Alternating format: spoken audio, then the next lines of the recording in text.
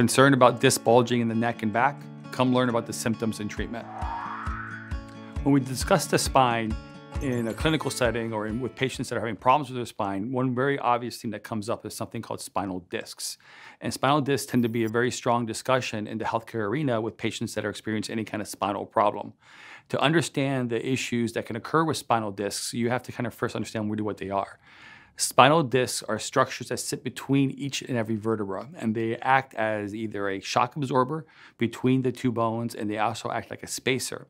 And the discs have two main parts. They have this inner gel that's kind of soft to help kind of have the disc have fluidity and mobility within the spine, but they also have something called a nucleus, which is a tough and durable fiber, like a BB almost size thing in the center, and that gives it a pivot point.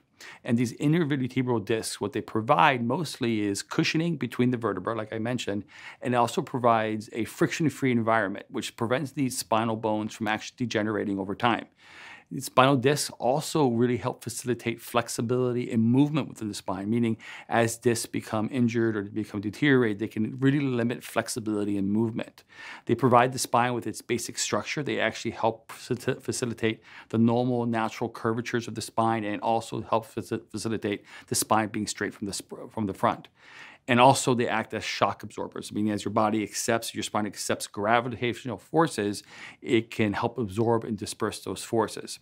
What happens with spinal discs is they can begin to bulge or something herniate. And when bulging discs occur, what it means is that the annulus has actually moved out of position, and it's caused the spine to cause the gel of the disc to bulge to one side or the other.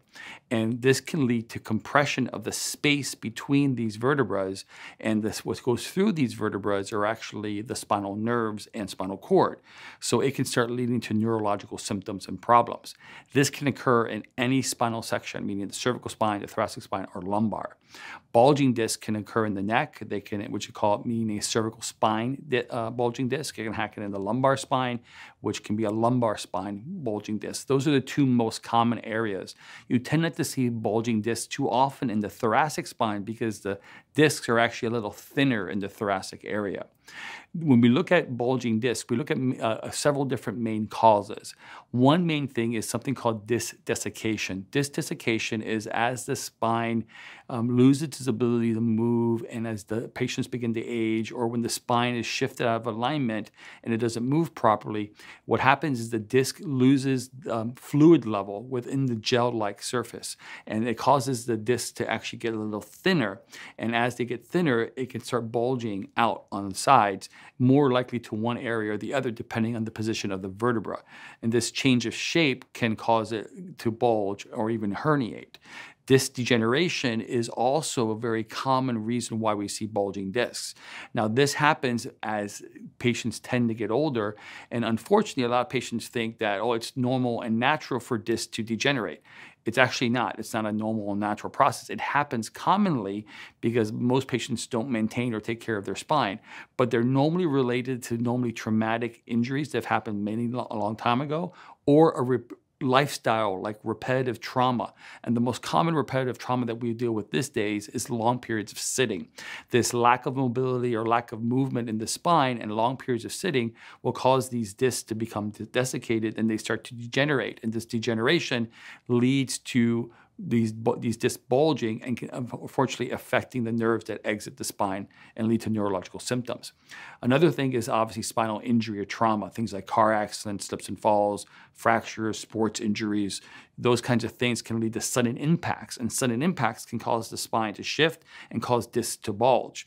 But this is by far not the most common cause of spinal or of disc bulging. The most common cause is just repetitive trauma over time.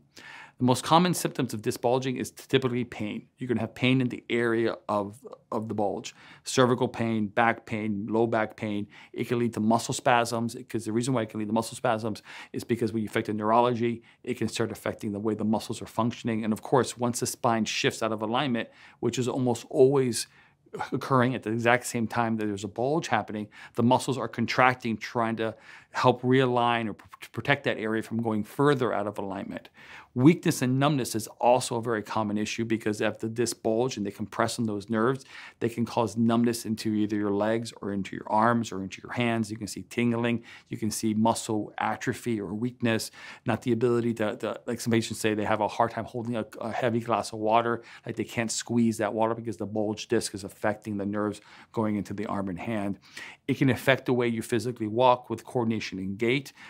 Obviously, because it can affect the nerve system, but it can also affect the way the lumbar spine physically moves. And when you affect the way the lumbar spine moves, it affects the way the pelvic girdle actually articulates during gait. So it can affect gait. It can affect motion within the neck. It can cause limited range of motion within the cervical spine, lumbar spine, and gait.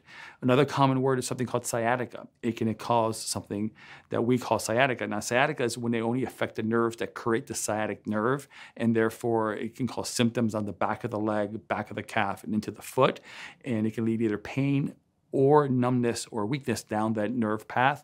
And that is labeled sciatica, but it's because of compression to the nerve tissue exiting into the spine very often as a result of bulging discs that are being bulged because the spine has shifted out of its normal alignment. In the lumbar spine, it also can affect the nerves that affect the bladder and bowel. So it can, in severe cases, it can cause bladder and bowel problems, which are obviously unfortunate. And it tends to be more often as patients age and they get older and there's severe degeneration. So if you have bulging discs, how do you actually treat the problem?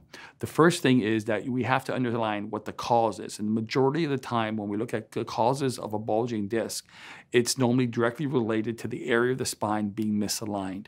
It's not common to have a bulging disc with normal spinal alignment. Normally you see abnormal spinal alignment first, and the disc is responding to the alignment of the spine. The best way I like to explain it is kind of like an ice cream sandwich. Like if you look at an ice cream sandwich, you have ice cream in the middle and you have two hard cookies above and below.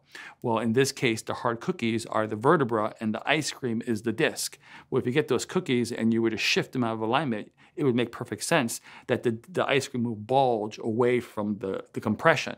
And that's what ends up happening is these discs tend to bulge. Well, you can see unless you realign those vertebrae, it's hard to get that disc to come back into alignment. So a lot of times patients are treated as the symptoms of the bulge disc. I mean, they treat their pain, they treat what they're feeling, but this misalignment stays, so the disc actually never unbulges or gets better, and as a result of their symptoms tend to continue and tend to worsen over time. And this is where structural approaches, things like chiropractic care, exercise, therapy, traction, rehabilitation, can have a great effect on realigning the vertebra to help remove the actual causation of what's leading to the bulging disc to allow the body to actually heal and function better.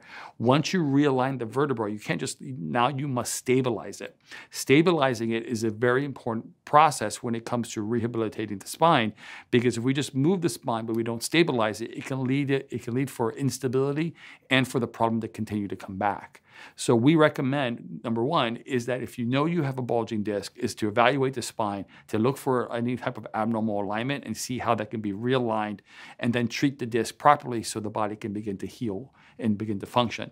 If you want to prevent degenerated disc, disc herniations or disc bulging from occurring, number one thing is good ergonomics, making sure that you have proper ergonomics in your daily lifestyle to prevent the spine from shifting out of alignment due to repetitive trauma, which prevents this disc degeneration and age-related disc degeneration from actually occurring. No matter what, we want you to be proactive. We want you to preserve your spinal function, preserve your spinal position. That is the most important way of preventing disc deterioration, disc herniation, and of course, disc bulging. Thanks for watching. I hope you found this information helpful. If you'd like to hear about other topics and information on scoliosis, type in the comments below and let us know. And finally, subscribe and hit the bell icon to be notified of when we publish content. Thanks.